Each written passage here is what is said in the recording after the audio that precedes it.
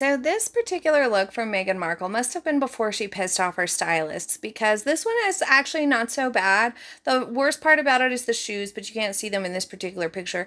This was really early on in her pregnancy with Archie, and you know, it's a nice outfit. The color looks nice on her. The sort of faux wrap sort of design looks really nice on her. But then there's this mess.